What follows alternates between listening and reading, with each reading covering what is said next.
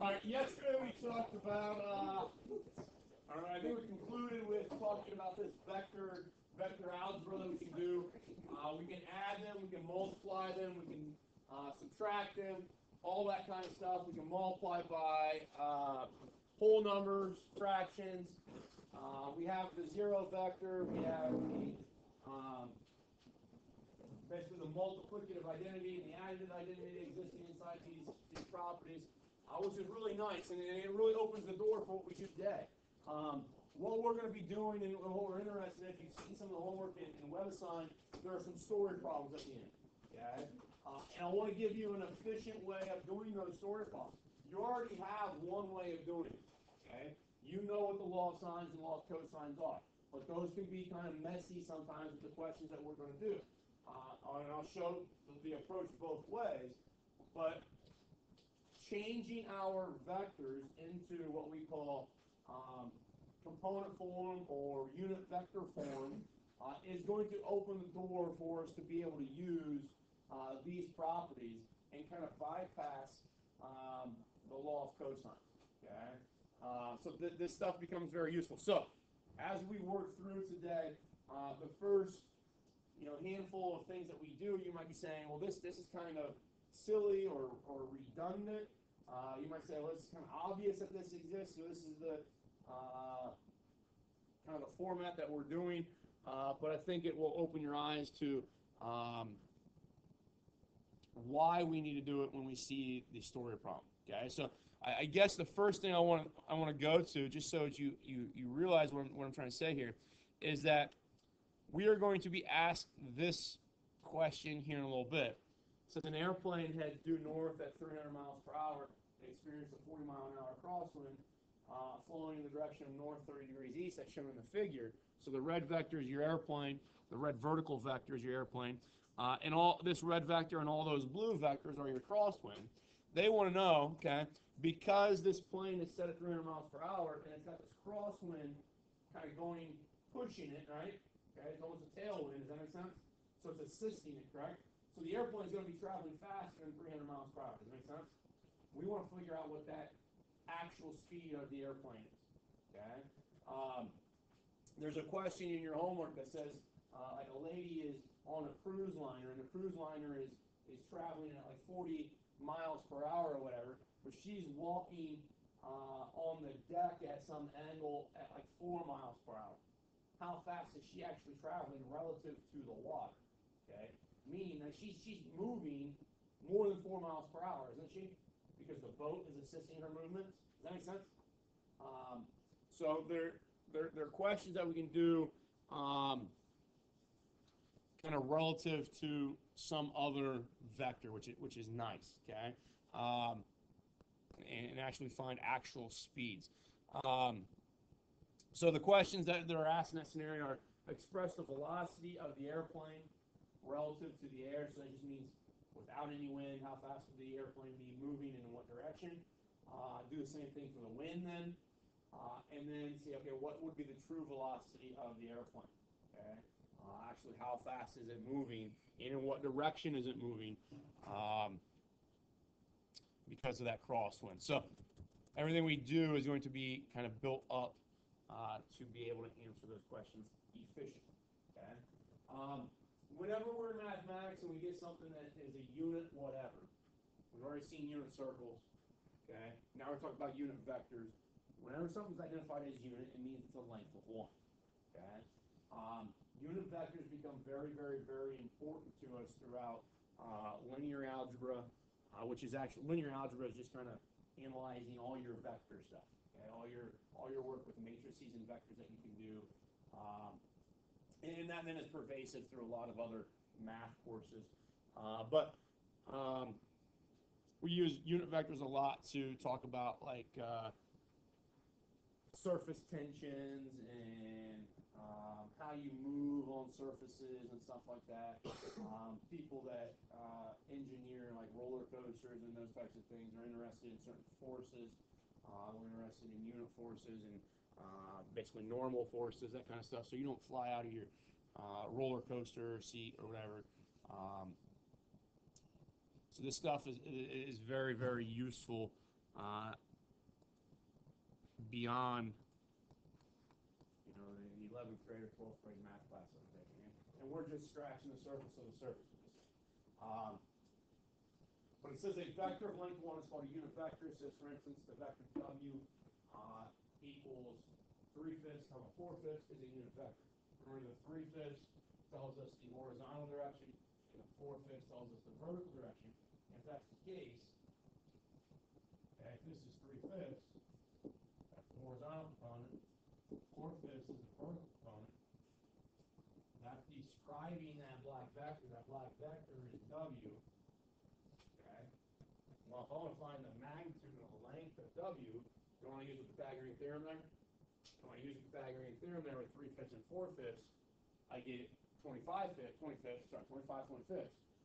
which is just 1, right? Square root of 1 is 1, so the length of W is 1. So it's a unit vector. Okay. Two very, very, very, very useful unit vectors are I and J, or vectors that we denote or call I and J. And all that means essentially is that they are the vectors. I moves in a horizontal direction, and J moves strictly in a vertical direction.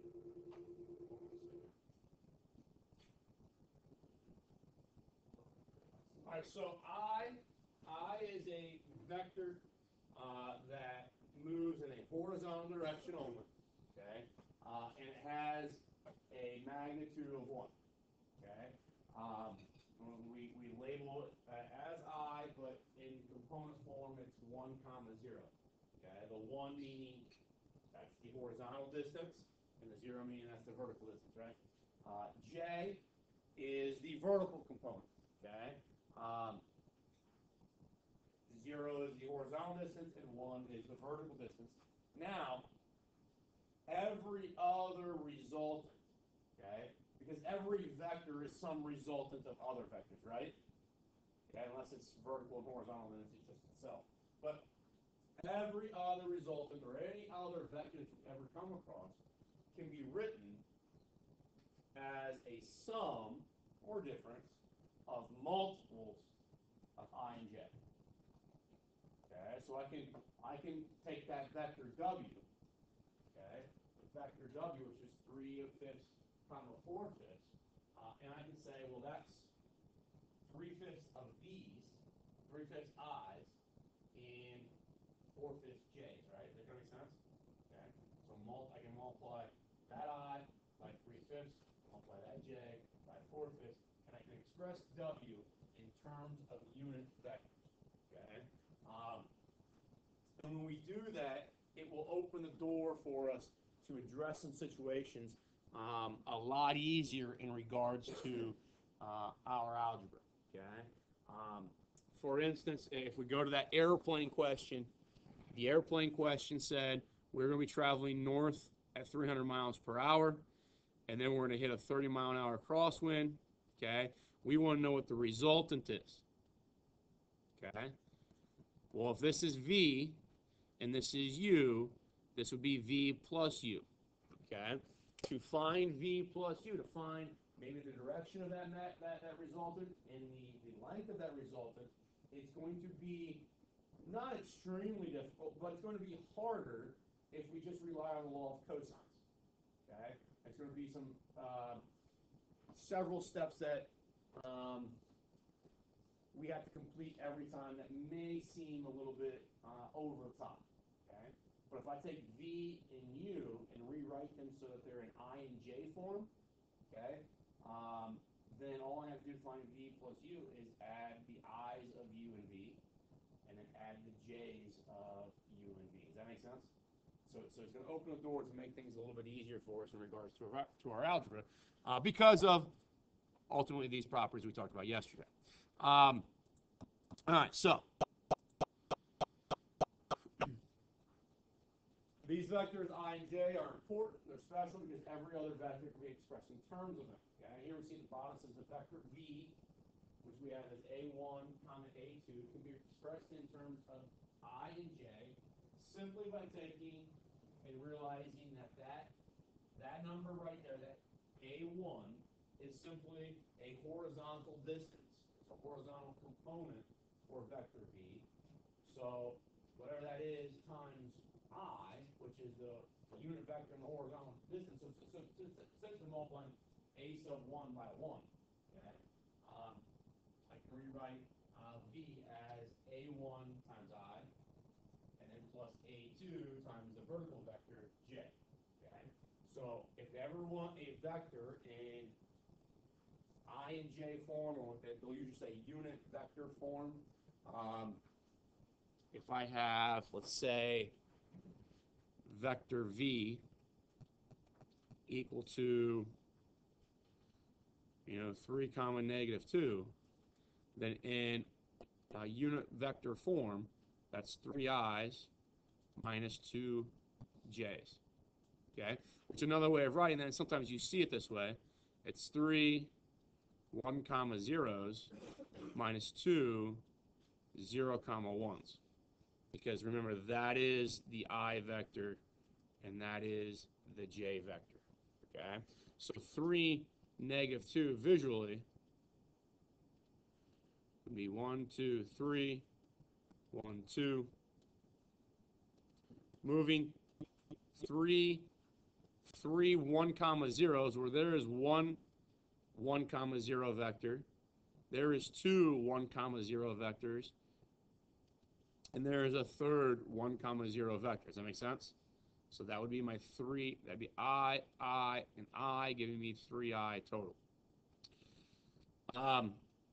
Now I have a negative, so it's plus a negative 2, so it's going to be moving down 0 1 vector. So there's 1 0 1 vector, there's 2 0 1 vectors, so there's a j, there's a j, making this negative 2j because we're moving down. So my resultant, which this was the vector here that was expressed as v, okay, that vector v can be expressed using those blue horizontal and vertical vectors. Does that kind of make sense? Okay. Now, I'm not, I don't think that's earth-shattering or should be something that's kind of blowing your mind away right now, is it? Okay, it's just a bunch of, essentially distances of ones, kind of tip to tail in both directions to get that vector. And it comes pretty naturally from the way we write the component form of a vector. Okay, so in this case, it's just saying write the vector 5 comma negative 8 in terms of I and j. So how are you going to write that? So we 5 times I minus 8 times j. That's all you got to do. Okay, meaning that get the vector u, which is actually the vector that's in the fourth quadrant. You're going to move 5 units to the right, 5 1-unit vectors to the right, and then 8 1-unit vectors down. And that will get you the same resulting location as the vector u would. Okay? So basically, what those are the legs of the right triangle that exist for your resultant in a hypotenuse. Okay? So if you, and this is kind of where this is going to kind of introduce us to some of the algebra that we're going to do inside that story problem here in a little bit, where it says if u equals 3i plus 2j and v equals negative 1i plus 6j, write 2u plus 5v in terms of I and j. Well, the first thing we have to do is find what 2u is. Okay? Well, 2u is going to be, I put a 2 here, and then I would have to multiply over here by 2, right? Does that make sense? So 2u is going to be 6i plus 4j. Is it okay with everybody? And that's because we've already shown the properties of algebra that exist with vectors, and the distributive property exists. Okay? 5v would be taking this thing and putting a 5 out here, distribute that 5. So I should get negative 5i plus 30j. right? So kind of think about what's happening here with a picture. Um, we have this vector u, which is 3i plus 2j. So be 1, 2, 3, 2j. So we have that vector right there. That's u. We have the vector v, which is -1 plus 6.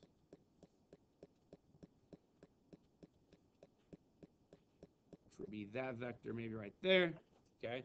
And what we're going to do is say, what if we could cut and paste 2 of these u's and cut and paste 5 of these v's, okay, and then put them tip to tail? What would that final resultant look like? Does that make sense? Okay. Well,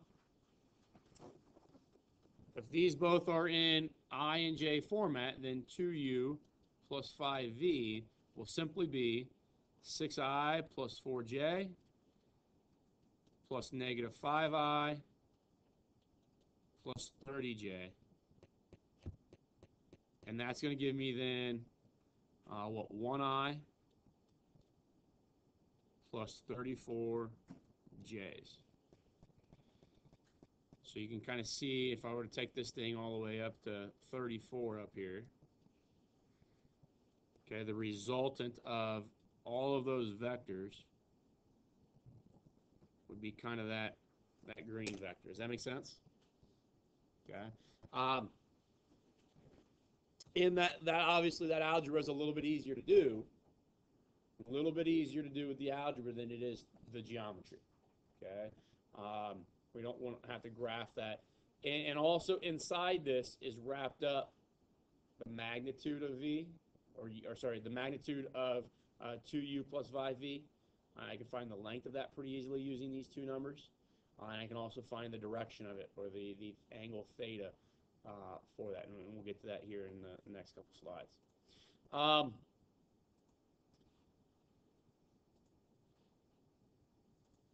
All right, so it says let v be a vector in the plane with the initial point at the origin. The direction of v is theta. Smallest positive angle standard position formed by positive x-axis v. We see this and these were the formulas that you guys were given. I forget what the notation is in physics, but you were maybe told that this is some force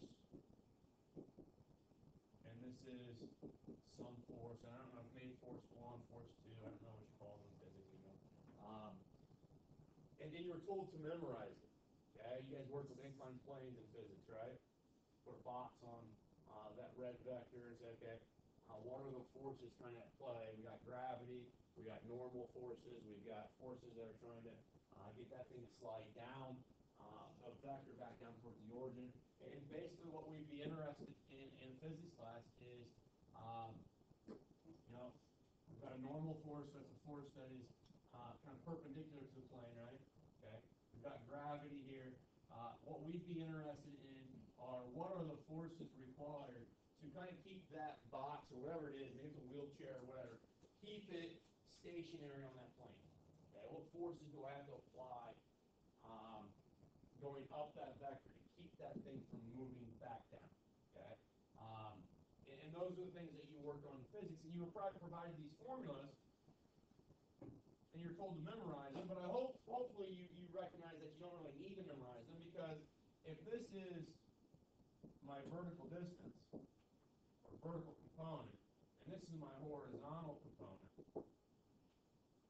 and I know the result, I know the length of that resultant, okay? I know the length of that inclined plane.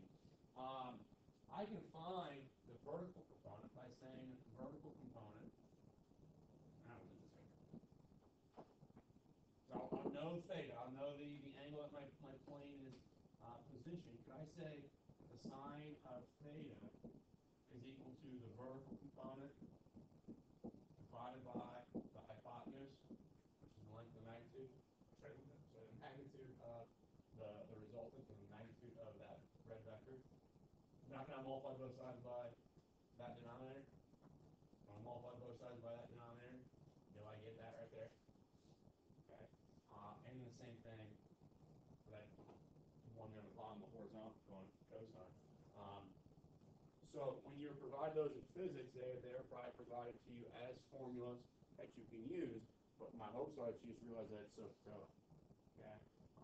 And if you forgot them at any point, you can just use SOHCAHTOA to generate them again. But they provide them in this form because we're going to use them a lot in that form. So they're thinking that we'll save you a step of having to do SOHCAHTOA each time and just write the formula in regards to SOHCAHTOA kind of multiplied out. Does that make sense? If we have time, we'll do a couple inclined plane questions in the next couple days. You guys like those in physics? No? Yeah? Okay. I'll do it pretty easy to think about. All right. So that being said, if we know the magnitude and direction of a vector, so now we're kind of working the other way around. Okay. Now we know absolute value of v, or like I said, magnitude of v. We know that. We know the length of the vector, and we know its direction. So we know some angle measurement that is providing the direction of our vector. If I want to determine what v is in component form, okay, or in unit vector form, we can use that previous picture to say that if I know that's my resultant v, and I want to put it in regards to that distance and that distance, all I have to do is apply essentially SOHCAHTOA, and I can take the absolute value of v, or the magnitude of v, times cosine of theta, and that's going to give me my horizontal distance. Okay? I take the absolute value of v, or the magnitude of v, and multiply it by sine of theta. That's going to give me my vertical component. And then in regards to I and j, I simply take the vertical component and the horizontal component and multiply them by I and j. So there is the horizontal component multiplied by I, and there is the vertical component multiplied by j. Okay? Because, you know, this is just, if you really sit and think about it, you're going back to 10th grade geometry here and determining what the side lengths of a triangle are, provided you know an angle and just one side length. And that one side length in this case is going to be the hypotenuse result. Okay. So we're going to use that formula, okay, right here quite a bit in the next couple slides to take a vector in which I know the magnitude and direction of, and put it down into its horizontal and vertical components. Because putting it in its horizontal vertical components actually makes it a little bit easier to add multiple vectors together. All right, so here we got a situation where they're telling you a vector v has a length of 8. So that right there, when it says it has a length of 8, that is telling me that the magnitude is 8. And it says a direction of pi over 3, that means that theta is pi over 3. Okay? So without drawing, you can draw a picture. If you ever get stuck with these and you're not sure what to do, draw the picture. And then hopefully the picture will open your eyes to SOHCAHTOA.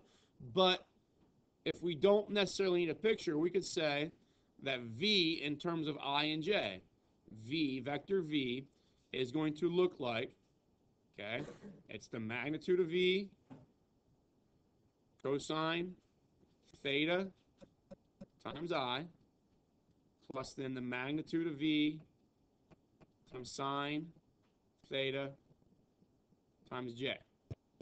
The way I remember I and j, because people do confuse those, which one's which? I and x and cosine are all alphabetical. They all come first before sine, j, and y, don't they? Respectively. So I is always your x or horizontal unit vector. So now vector v is equal to 8 cosine of pi over 3 times I plus 8 sine pi over 3 times j.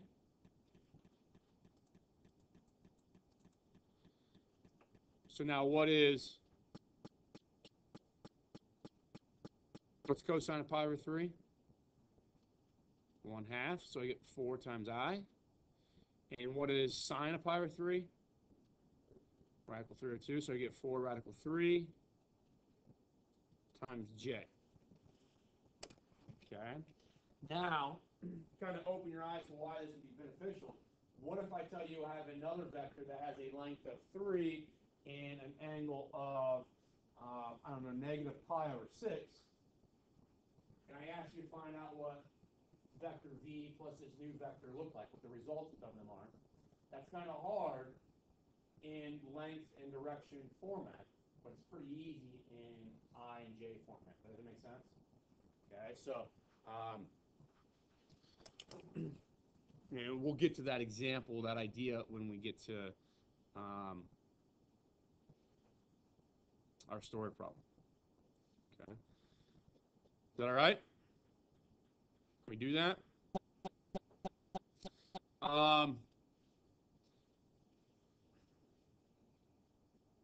This one down here says find the direction of the vector u equals negative root 3I plus j. The only thing with this, you can do this without a picture, because this is your vertical, this is your horizontal, okay?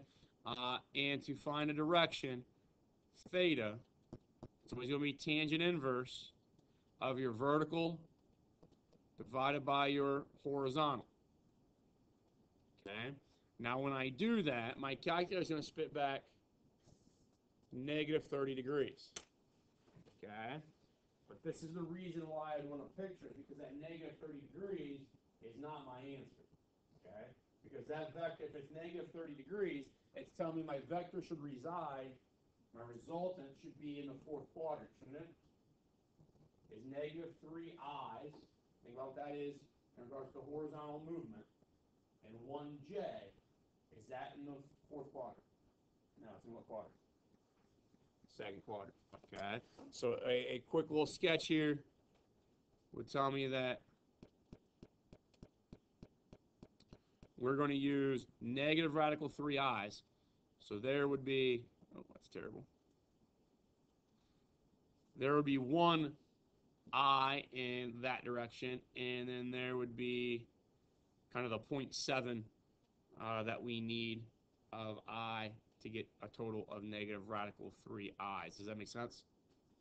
And then I need a j in that direction, so maybe that's a length of 1. If I want to find the direction of this thing, then, okay, we first need to figure out what this angle here is. I'll call it just theta bar. So I type in my calculator, I go tangent inverse of 1 over negative root 3, and my calculator spits back negative 30 degrees. Negative 30 degrees would have been that angle, right? How does that angle of negative 30 relate to this theta bar? What kind of angles are they from geometry? If we've got two angles like this, that angle and that angle, they are vertical, aren't they? What's the relationship between vertical angles? They're the same. They're congruent, okay? So this angle right here, 30 degrees. Make sense? So the direction, remember the direction is always off of positive x-axis. How big is that? 150.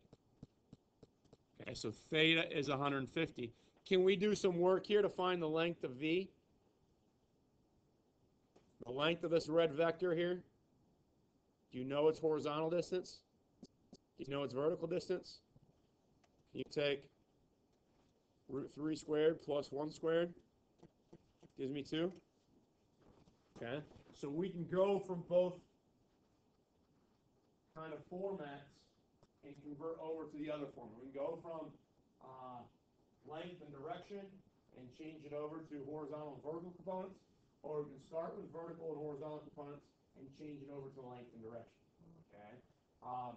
Now, a lot of times in the problems that we do, changing over to horizontal and vertical components is going to be the kind of the route that we want to take because it makes things a little bit easier.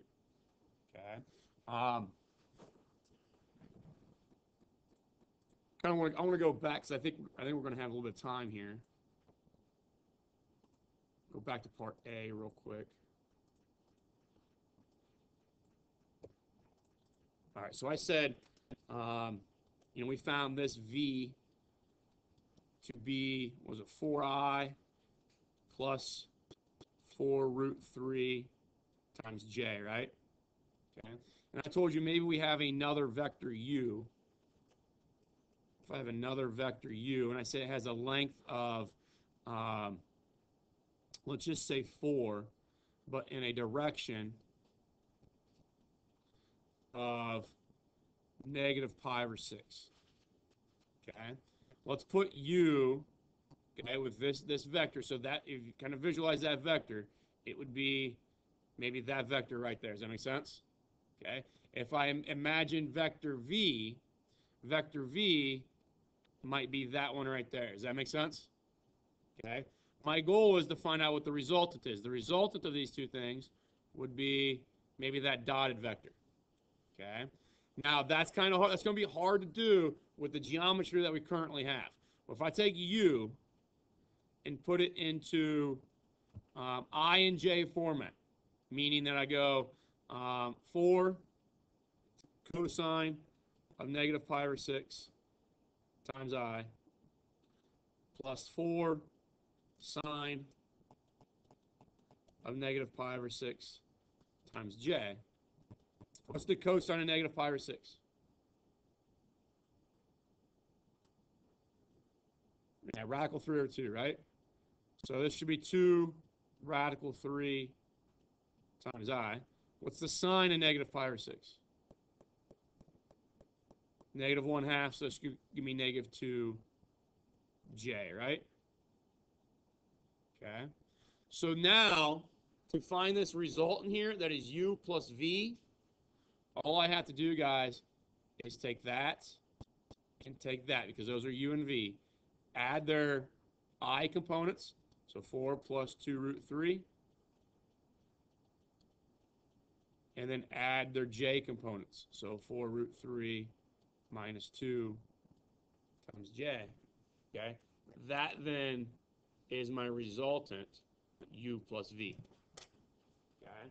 Now, I can then use the Pythagorean theorem and tangent inverse to rewrite that in regards to length and direction. Does that make sense? Okay, because the 4 plus 2 radical 3, the 4 plus 2 radical 3 would be, if the dotted vector is my resultant, that distance right there would be 4 plus 2 radical 3. Okay, I unit vector, and then this distance here would be the 4 radical 3 minus 2 J vector. Does that make sense? And then can I use tangent inverse to find that little angle there? Tell me the direction that resulted. And that's going to be so much easier. Even though it's still some work, it's a lot easier than trying to use law of cosine. That's our other alternative. Okay. So let's get to the airplane question. And the airplane question is going to incorporate that concept right there. All right, so at the beginning, we kind of talked about the airplane's going to be flying north. There's going to be somewhat of a wind that provides assistance here. Sometimes the wind can slow you down. It can be a headwind, and you would apply kind of the same procedures. So you just got to pay attention to whether it says tailwind, headwind, crosswind, that kind of stuff. But what's happening here, and I don't like their picture, or the picture that I've cut and pasted here. So let's draw a new one here. We have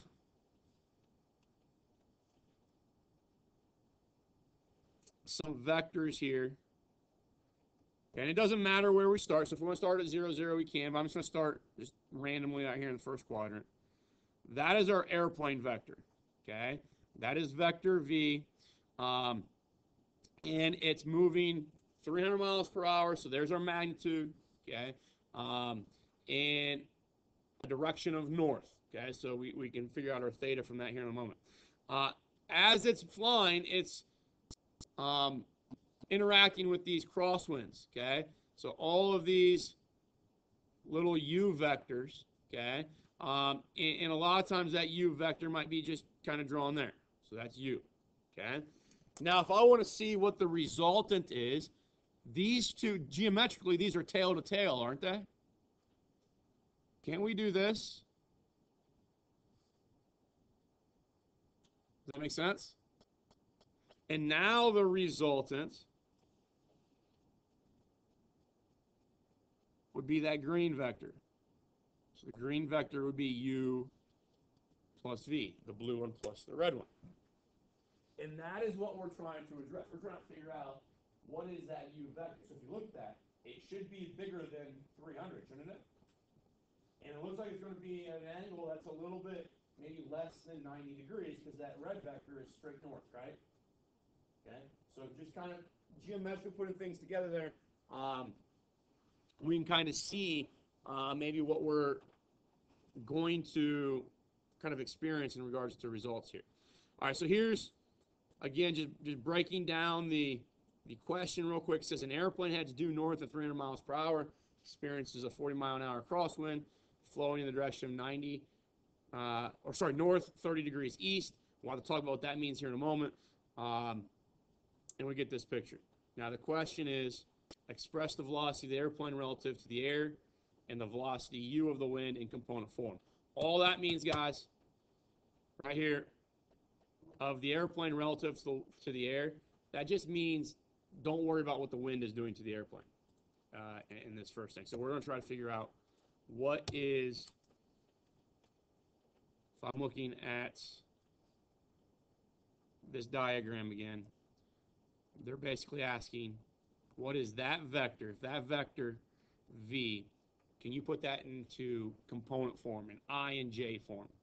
Okay, so vector v, okay, had a magnitude, it said 300 miles per hour. So that velocity, that speed, the speed is 300 miles per hour. Okay. Velocity then is that speed attached with the direction of theta. So it said we're going north, right? So what is that angle for north? It'd be 90 degrees, wouldn't it? Okay. Can I take that information and can I take this vector v and rewrite it now as magnitude v cosine theta times I plus magnitude v sine theta times j?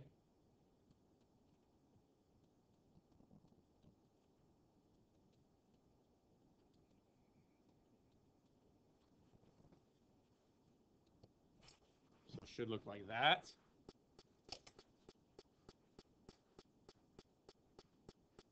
Now, a lot of these questions are going to use some numbers that are nice, like 90, maybe pi over 3, things like a 60 degrees, 30 degrees. So we can use our unit circle. What's the cosine of 90? 0. So we get 0 i's. And that should make sense because we're not moving in a left and right direction, correct? Okay. And then how many j's do you get? 300 j's. Okay. So now we have v in component form. Does that make sense?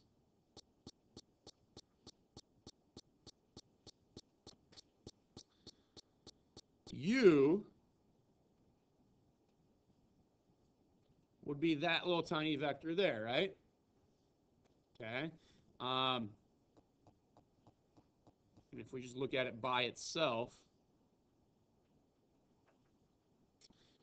U was the wind. Okay. So that had a magnitude, I think it said 40 miles per hour. But now it said north 30 degrees east, right? Everybody know what that means?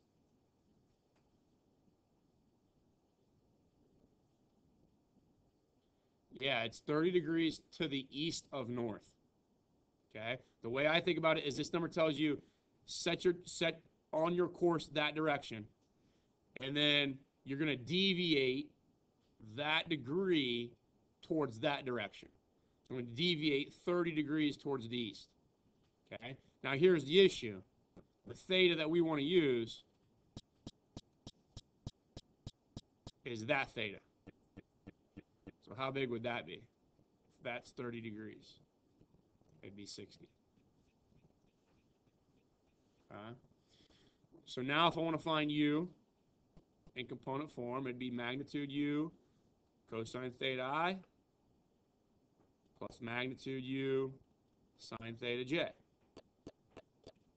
So it's going to be 40 cosine 60i plus 40 sine 60j.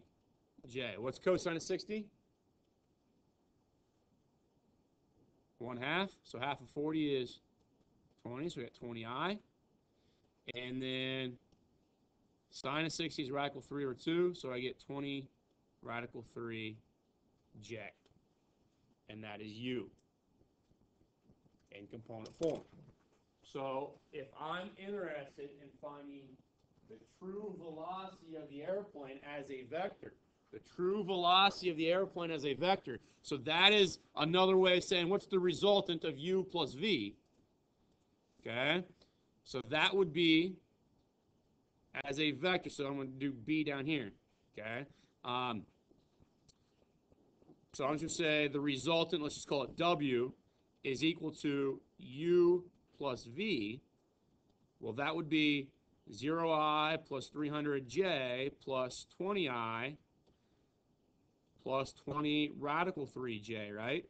So my resultant becomes 20 i's plus then, write it this way, 300 plus 20 radical 3 j's. That would be the resultant of this situation. That would be the actual vector that my airplane is taking. Does that make sense? Okay, when the wind is applied to it. So now what to address part C, because, I mean, looking at this, maybe we don't really understand that there's a speed and a direction encapsulated in that. Or maybe we can't look at that and say, I know what the speed is by looking at those numbers, and I know what the direction is by looking at those numbers. So what we do is a couple slides here. I apologize for the writing here, but this number right here, okay, is the same thing as this, just written in decimal format. Is that all right? Okay, so it's going to make the next step a little bit easier. So we now have what u plus v is. It's 20i plus 334.64, meaning that if I'm looking at this situation, that was u, sorry, that was v, that was u. This resultant right here, okay, can be represented by 20i plus 334.64 j's, meaning that if I start here and go over 20 unit vectors and then go up 334.64 unit vectors, I should have the right triangle that exists for that red resultant. Does that make sense? And if you have that set of components, can you simply say that I'm going to take the horizontal component of 20 and square it, take the vertical component of 334.64 and square it, put that under the square root, so it's using the Pythagorean theorem, and now I found the length of that red vector. The length of that red vector is the miles per hour. That's the magnitude. Okay? So we now know that thing's traveling a little bit more than 335 miles per hour, right? Makes sense, doesn't it? 40-mile-an-hour wind, kind of at the back of the plane, plane's traveling 300 miles per hour on its own. That's a realistic answer, isn't it? Okay. Since the direction of their plane is the direction of theta of the vector w. Okay. Now think about this. What we're interested in is what that angle right there would be. Okay. Is that a acute angle in a right triangle? That red angle is an acute angle. Hypotenuse is that vector. Leg is that vector. Can I say that the tangent inverse of the 334.64 divided by 20 is equal to theta. That makes sense? Opposite over adjacent. When I do that, I get 86.6 degrees. 86.6 degrees. So, this is my resultant. If that is W, or what we're saying U plus V, then this angle here is 86.6 degrees. Now, in the navigation world, we never talk about that 86.6 degrees, okay? Because it's not in regards to north or south. Okay? When I want to write it as a direction, you're going to have to do this in your homework. You always talk about, you always go north or south and finish with east or west on either of those. This one's starting north, and then you're going to deviate that amount towards the east. Okay? So that amount would be the complement of 86.6, right? Complement of 86.6 is 3.4. You're seeing why it says north, 3.4 degrees east. We'll finish up that tomorrow. Talk about those bearings again. And hopefully we can wrap up